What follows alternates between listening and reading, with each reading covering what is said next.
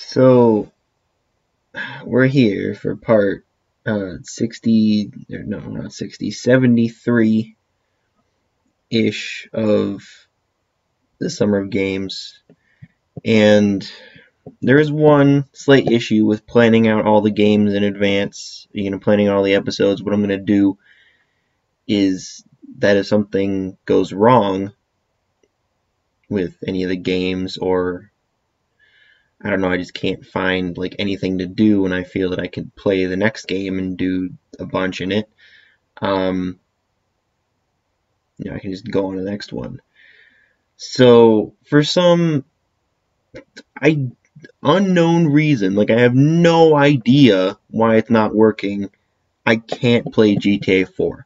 I don't know why, and it makes no sense to me why I can't play it. And technically I can, but it's not going any further than this. This is the screen it's stuck on. Nothing's happening.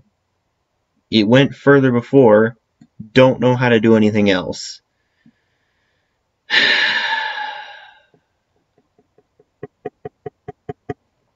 And I'm just annoyed. Because I can't do anything. I can't do anything other than like try to I just can't do anything in order to like try to get this to happen. Like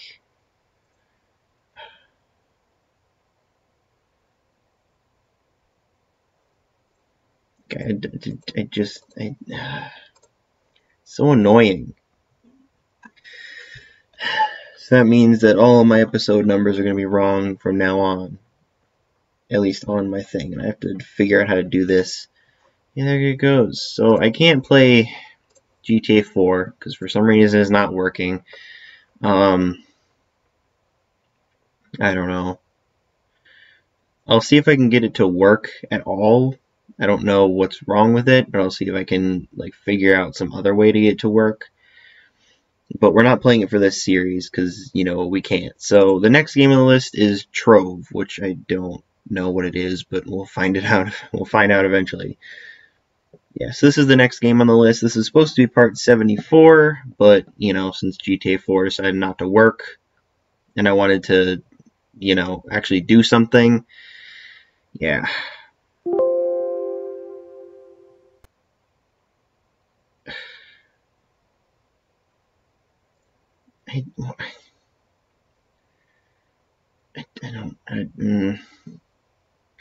So I don't exactly know what game it is, or what exactly it is. It's, I don't know, some sort of game. Well, you see, I don't remember having a fucking Glyph account. Oh my god.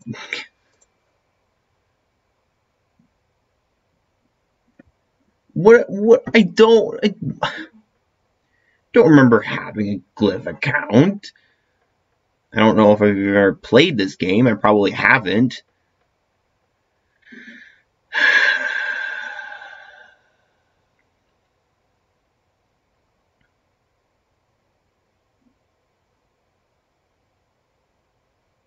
Like,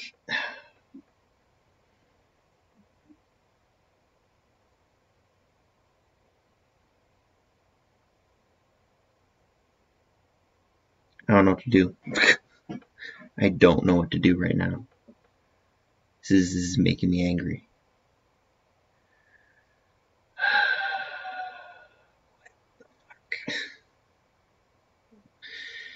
Well,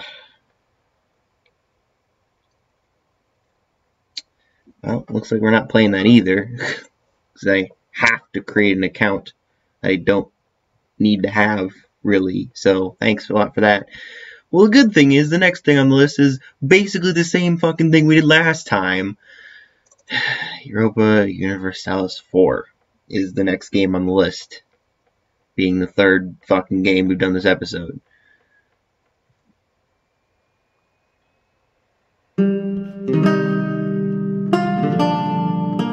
How the fucking yeah. Okay, there's nothing there.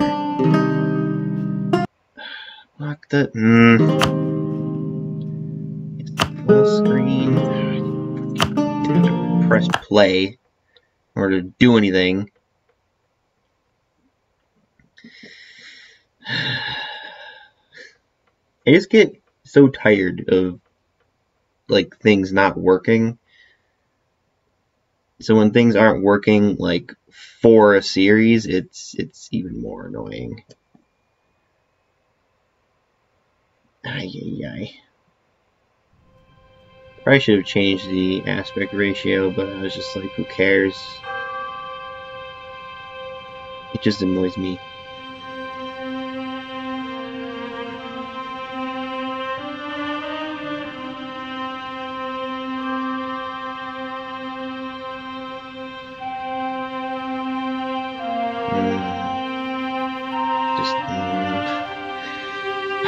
So, EU4.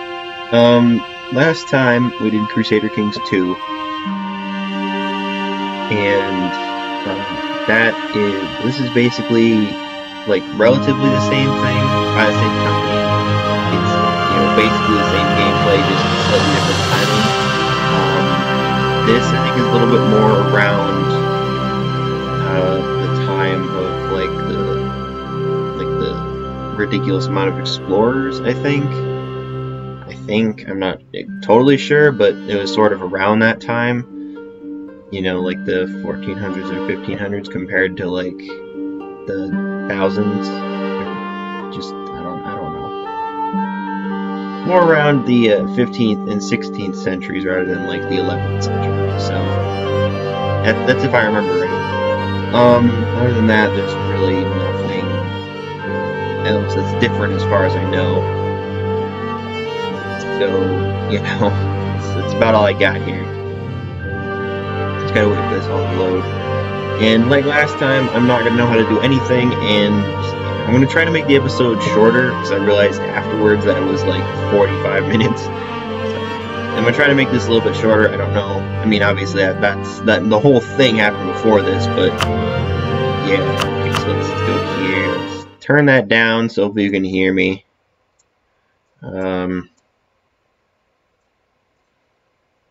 And then, whatever, okay.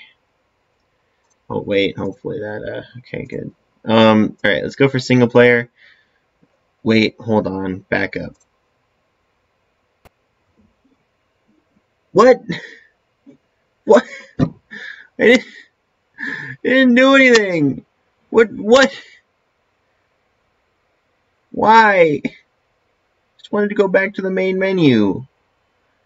God, come on. Why? I just want to play some games.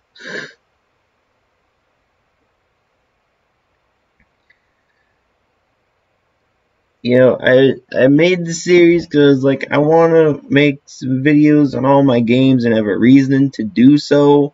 Have a reason to like get rid of or keep some games. Just like fuck's sake. Options are all good. Tutorial. Fuck's sake. Okay.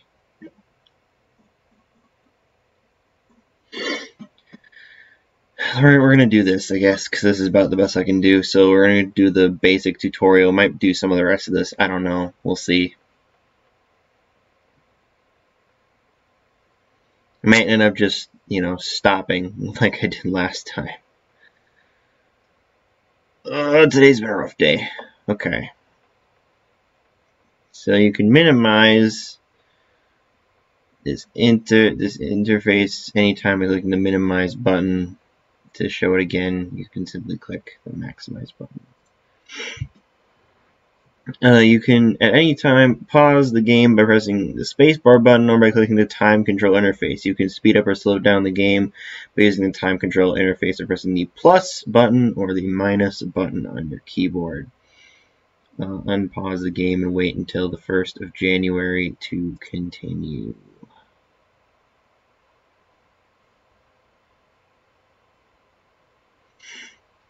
When you pause Europa Universalis 4, you can keep playing by issuing orders and taking control of the situation. In peacetime, you may want to speed up time, while in wartime, you may want to slow down or pause the game to give the conflict your full attention. You can use your mouse pointer to move the camera by moving it either top, bottom, left, or right sides of the game screen. You can also use the arrow keys on the keyboard. Do it by holding the mouse scroll wheel and moving the mouse. Or you can also use the arrow keys on your keyboard, or do it by holding the mouse scroll wheel and moving your mouse. So, like, okay. If you click the mini map in the lower right corner of the screen, you will move the camera to that location of the map. So I moved it over there, and then I can move it back. Good. That location of the world. Okay, you often need to change your zoom to get a better view of the world and what's going on. You need to zoom out by using the scroll wheel on your mouse or by clicking the zoom out button located near the bottom right corner of the screen. Shit. There we go. Now that you've zoomed out, try zooming in. Instead, you can zoom in by using the scroll wheel on your mouse or by clicking the zoom in button located near the mini map, obviously. Close enough. Let's see if you can understand how to use the camera. Try finding a certain province by moving the camera and zooming in and out. Follow the arrow until you find the province. When you find the province, the arrow will snap and point down towards it. Follow the arrow north and find the left click. You now have learned how to control the camera. In the next chapter, you'll learn about controlling armies and fleets. Unit control. Rebels have taken over the province of Pale. You must defeat them. Select the army stationed in the London province by clicking on it or holding the left mouse button and dragging the selection box over the army. Select the Royal Army. Now that you've selected the army, right-click on any province and move it there. Get to Pale. First, you need to go to Gwynedd. Have the army selected and right-click on Gwynedd and unpause the game so the game moves there. Where is it? I don't know where that province is. It's that one, okay? Yes, and then remember to unpause the game. Okay, they're getting there.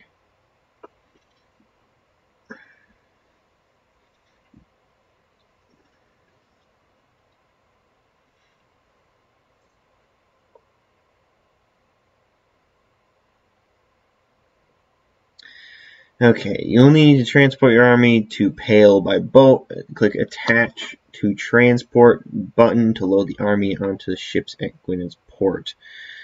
When a transport ship has units attached to it, it leaves the harbor. All units will be embarked onto the ship. Select your army. Click Attach to Transport. And then your troops are now attached to the Royal Navy in Port Gwynedd. To transport troops across the Irish Sea, you need to select the fleet by clicking on it or dragging a selection box over it. Select the Royal Navy located in Gwynedd Port. Okay. To move your fleet, right-click the Irish Sea province. Once your fleet moves out of port, the attached units will be embarked on ships. The game is moving. Disembarking troops have the fleet selected, and then click Transport button to select your army. Now that your army is selected, right-click on the Pale province where the rebels are in order to move your troops there.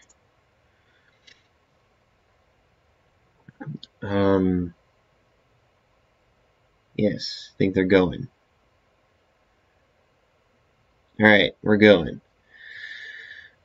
When your army is now fighting the rebels in Pale, when the battle is over, you'll have to besiege the province because it has been taken over by the rebels. The battle window will appear whenever you have selected an army that is engaged in battle.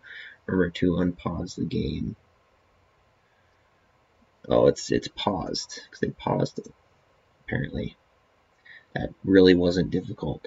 You have defeated the rebels on the battlefield, but the city is still under rebel control. Your army is besieging Pale, and it will take some time before the defenders will surrender. The time it takes to perform certain actions. Sieging has been reduced in the tutorial during a regular game. Things may take longer. Obviously, they need to press play, I assume. Then it will eventually take care of that. Victory! You have defeated the rebels and recaptured Pale. You have completed Chapter 2 of the tutorial. In the next chapter, you will learn about production. Love it goes seamlessly from one chapter to the next. In this chapter, you will learn about recruiting regiments, building ships, and constructing buildings. All production takes place in a province. Click London on the map to continue. Each province is different and has different economic or military value depending on such things as base tax, trade power, strategic location, or what kind of trade goods they produce. Is that those blue things say anything? Okay. You'll learn more about these values later. Provinces are where all unit production take place. You can recruit regiments, build ships, and hire mercenaries.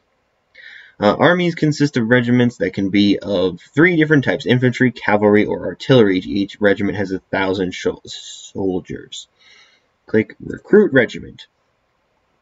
In the Recruit Regiment window, you'll see a list of units available for recruitment. Recruiting a regiment will cost you 1,000 manpower in addition to ducats. I think that's what it is. Manpower is an important resource that regenerates over time. Without sufficient manpower, you cannot train new armies or reinforce existing ones. You can see your manpower in the top left corner of the screen. Yes. Recruit any regiment. Let's go with that one, I guess. Is that good? Okay. You can build ships by selecting a coastal province and clicking the Build Ship button. There are four different types of ships: heavy ships, light ships, galleys, and transports. Click back to go to the province view. And then click the Build Ship button. Where is it? Where's the Build Ship button? I don't know if that's there. Where's the Build Ship button? Build ship. Oh, it's right there. Heavy ships are large warships that excel in combat. Light ships are faster ships that are mainly used to protect your trade, but are also useful for exploration. Galleys are cheaper warships that should be used in inland seas. And lastly, there are also transport ships to ferry your troops over water. Build any ship in London to continue. I'm going to go with, I don't know which one is which. I'm going to assume that's the heavy ship. That's the light ship. That's the other one. That's the galley, obviously, because it says it, and that's the whatever, the inland ship or whatever it is, or that's a transport ship, I think. All right, I'm gonna go with that one. Buildings can be constructed to make improvements to provinces. Improvements can vary from increased tax income to more powerful forts to increase trade. Constructing buildings is vital for strengthening your economic and military power. Open the Buildings tab to continue. Buildings are categorized in different categories according to their use. Some buildings within the same category will replace others and are marked by yellow arrows, while others, such as the university, can be built independently of the others. Construct any building in London. Jesus. It's a lot of buildings. Let's go for that, I guess, because that's probably a pretty good one there. There are 2 different queues for production of province. The unit queue allows you to build either a ship or recruit a regiment. You can also queue buildings. The building queue allows you to either construct the building, make core, convert religion, or change culture. Each of the 2 queues can do one thing simultaneously.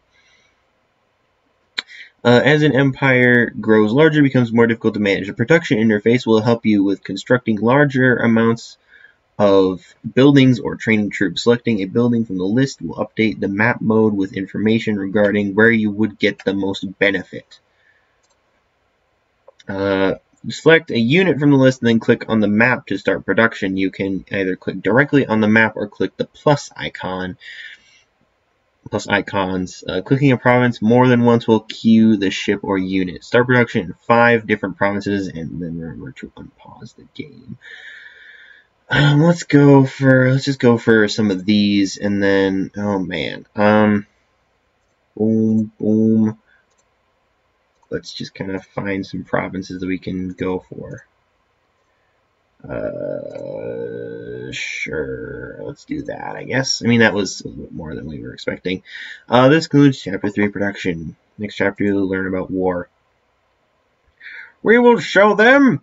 When you declare war on a target, you want a casus belli on them. If you do not have a casus belli or justification for war, you will suffer negative effects from declaring war on them. Click the Leinster province, then click diplomacy, then declare and select declare war. Okay, that's it's over here. Leinster is in, so we're there. So click diplomacy, declare war. Say, oh, I don't have one. Well, I guess we'll confirm. I mean, I don't have anything. Move your troops to the Leinster province to engage their army. You must also besiege and occupy their province before you can continue. If you want to bring all your troops, you will have to ferry them over and merge them into an army. Okay, there. Solid. To deal with, like, crossing the channel again. Can I, so there's like a, shit.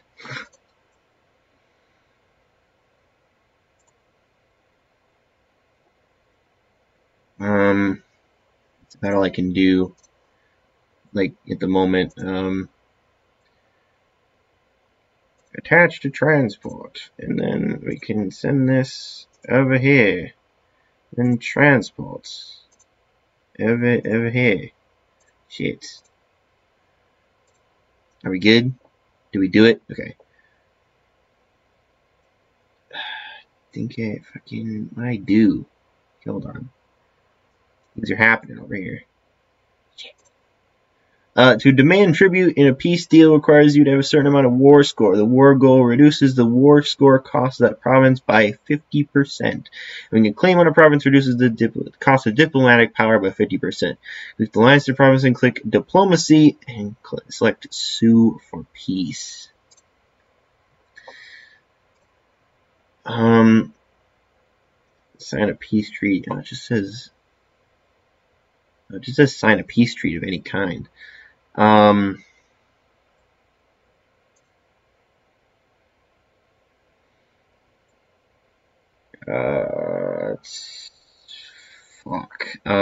Sure. Send demand. Yeah, I think it might work anyways, so I don't really care. Do we have to unpause it? Do we have to? Okay. Well, that unsurprisingly worked. When a war ends, your two nations will have a truce unless you annex them because then they no longer exist.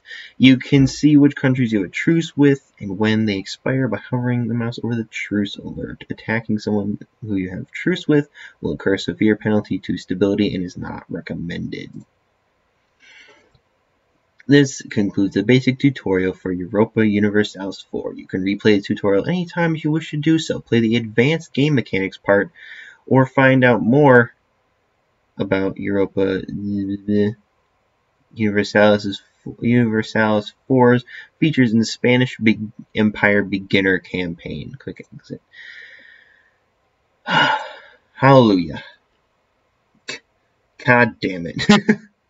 Why does it, like, restart the game every single time I, like, go to the main menu? That's kind of a pain. It's very weird. But that shall be the end of this crazy episode, and I'm gonna go relax for a while, because I don't want to deal with... Hopefully I don't have to deal with this stupidity anymore. 2 games not working. I can't do anything about it, as far as I know. So, that's good. It's always wonderful when I can't do anything.